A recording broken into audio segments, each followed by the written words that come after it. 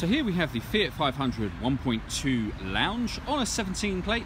I'm going to start off by showing you around the outside of the car, and then we'll hop in and run through some controls on the inside.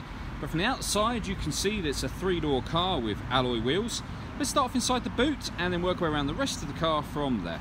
So as we approach the back of the car, you'll see we have reversing sensors, plenty of boot space given the size of the car, along with that 50-50 split folding rear seat.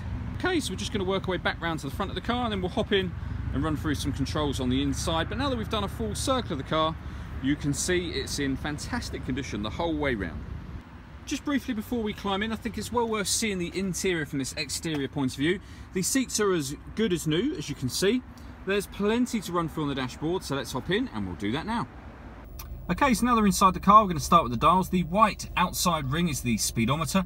Then we have the rev counter, and in the middle we have the trip computer, which includes the total miles on this car of 12,686. If we back out to the steering wheel, on the right and left hand side we have stereo controls. We then have the ability to mute the stereo, and then there's phone control, so we can answer and end phone calls, and we have voice activation for your phone as well. So if you were to hit that button and ask it to dial someone in your contacts list, you can do that without having to take your phone from your bag or pocket.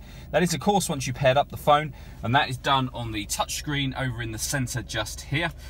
So you've got a few option buttons down the bottom, but the majority of the screen then becomes touchscreen, as you can see at the moment. So when it comes to radio, first of all, you'll see this car's got DAB digital radio. It also has AM and FM available just there, so you can pick whichever one you want.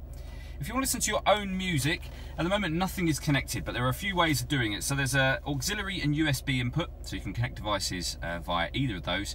And once you've paired your phone, you'll be able to stream music wirelessly via Bluetooth audio, as well as obviously making and receiving phone calls. If I hit the phone button, that is where you pair your phone. Just hit yes and follow the instructions on screen from there.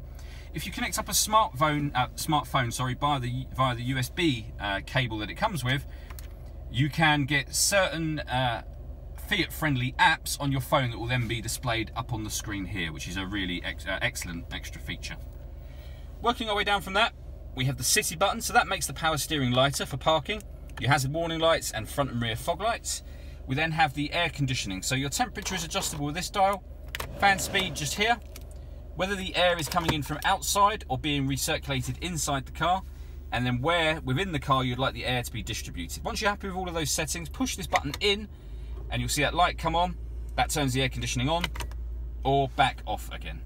And underneath that we then have heated rear screen and stop and start. So this car is designed to cut out in traffic to save you fuel. You can turn that system off should you wish to. Front and rear electric windows, and then the 5-speed manual gearbox. And at the bottom here we have a 12-volt charging socket and the auxiliary and USB inputs that I mentioned previously. The last thing I mentioned is the glass roof. So it's not a sunroof as such, as in it doesn't open to let in air, but it will let in a lot of extra light when you open that sun blind. All that leaves me to say is thank you for taking the time to watch this video. If you'd like to come and see the car in person and have a test drive, please feel free to call any of our MJA sites. We'd love to hear from you soon.